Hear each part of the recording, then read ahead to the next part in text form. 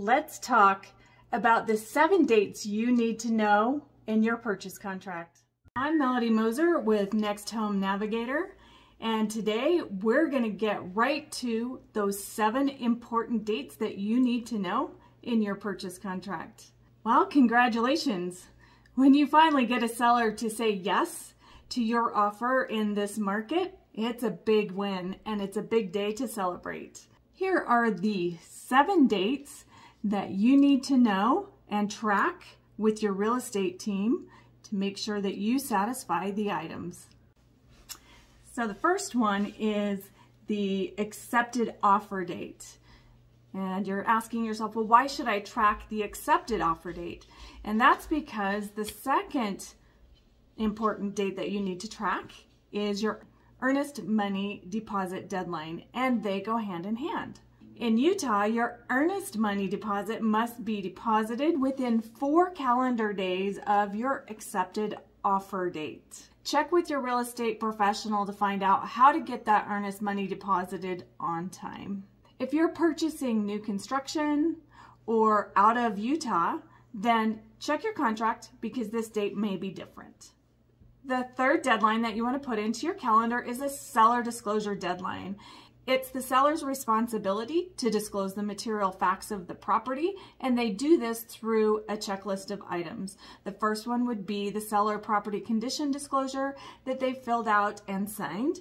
They need to show you the lead-based paint disclosure if it was built before 1978, title commitment, restrictive covenants of the subdivision, HOA information, and that includes the budget, minutes, financials, and the rules and regs of the subdivision or the HOA. They also need to disclose long-term leases, short-term leases, so Airbnbs. They need to share with you the property management agreements if applicable, water rights or shares, written notice of claims relating to environmental issues, building code, or zoning violations. And if the seller falls under the FIRPTA, which is Foreign Investment in Real Estate Tax Act from 1980, if they fall under that, they need to disclose to you that they are indeed foreign investors. When you receive this information, please sign it immediately. That doesn't indicate that you accept all of the information in the documents. It just simply means that you've received it. So go ahead and sign that immediately. Okay, number 4. Important deadline that you need to put into your calendar and track with your real estate professional is the due diligence deadline. Now, after you receive the seller disclosures, because remember you signed that you received it, you now have the opportunity to look at all of that information, analyze it, and decide if you would like to do further investigations on anything that was in the seller's disclosures. You also have the opportunity to do any inspections that you wish, whether it's just a simple home inspection, a radon test, lead-based paint test, a meth test, any information that you would like on your home, you'll go ahead and get those inspections completed and analyzed. We live in a world of caveat emptor, or let the buyer beware. What that means is simply that you are buying a property in as-is condition. The inspection allows you to know what that condition is and that it's in acceptable condition to you. If large issues come to light during the inspection period, you have the right to ask the seller to repair or compensate you for those repair items or issues. Or you can get out of the contract immediately, walk away, and get your earnest money back. Now, the seller can make repairs, but they don't have to. If they decide not to, then you, again, have the right to take your earnest money, walk away, and go find another property. Okay, let's talk financing. If you're getting a loan and you don't have the cash to cover the purchase price, most likely your offer is subject to your financing.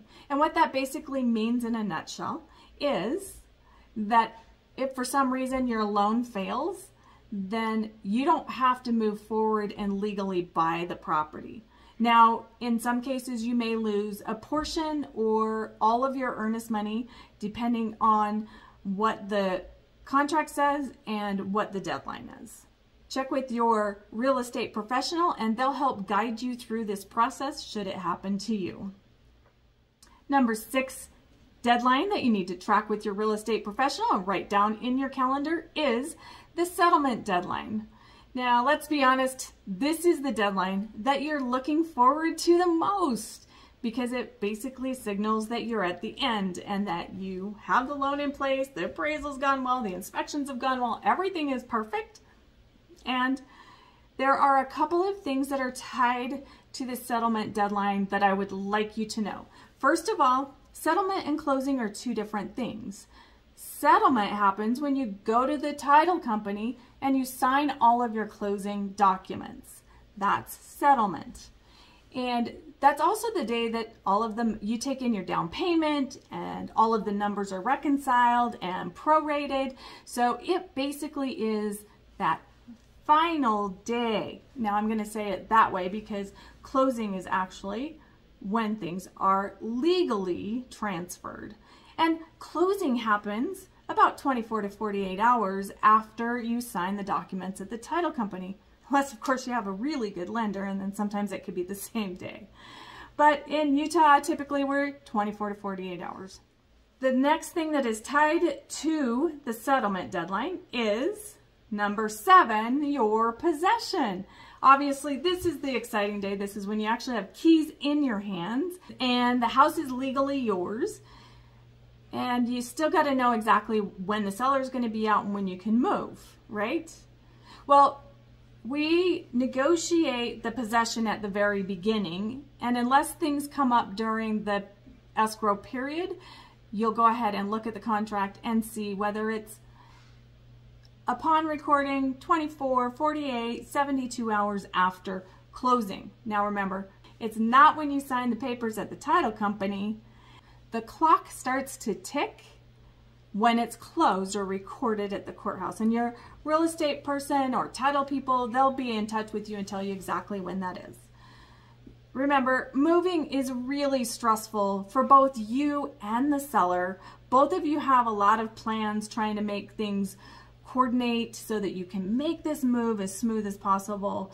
But just so you know, it's not always smooth. Have a plan B, just in case the seller isn't quite ready at the exact moment you're ready to move. Oh, okay, one more thing. I just want to note this here. Remember, in the contract, the seller does not have to spick and span the property. It is broom clean and free of debris, which basically means they can go vacuum and kind of wipe out the cupboards as they leave. They don't have to wipe everything down as if, you know, they don't have to wash the walls for sure. They don't have to have the carpets cleaned. They don't have to really deep clean the house before you take over. So one of the things that we recommend is that cushion time could be used for you to clean the house before you move in. Okay, just as a reminder, this is all conversation around real estate purchase contracts in the state of Utah. If you are purchasing new construction in Utah or anywhere, or outside of Utah, please ask your real estate professional.